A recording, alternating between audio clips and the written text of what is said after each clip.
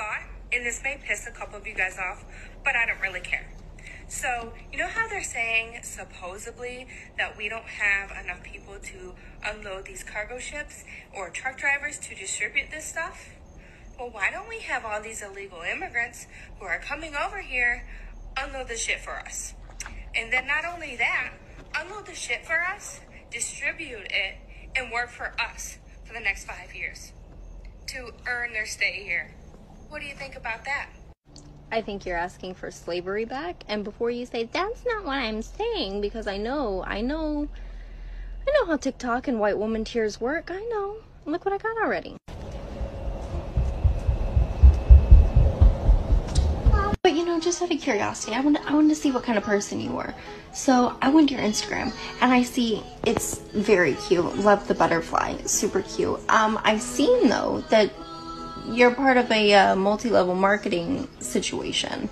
So I just figure I'd reach out to them and see how they feel about their marketing managers supporting slavery. So of course I wanted to see what kind of company they were. Love your Gmail right there. Very cute, very creative. The amount of things you can find with just that though blew my mind. Anyway though, I wanted to see how they felt about their marketing managers supporting slavery or indentured servitude, whatever you want to call it. And I figure, you know, other people might have the same question. So their phone number is actually right here. You can also email them and find all of this through their Twitter, their Instagram. Shit, Google them, they pop up. Everything is right there. But don't worry, don't worry. I have already reached out via Twitter to them, so we'll see how that goes. It does make me, I wonder what Aunt Karen's doing though, because I think she might have a word or two about this too. So I'm gonna ask her also how she feels about it.